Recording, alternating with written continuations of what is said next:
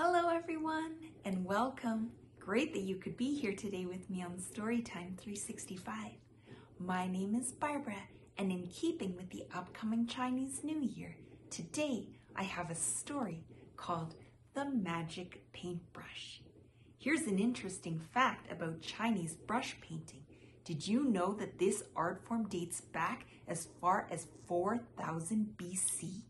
And did you know that it uses simple strokes of a paintbrush to capture a single object or an entire scene?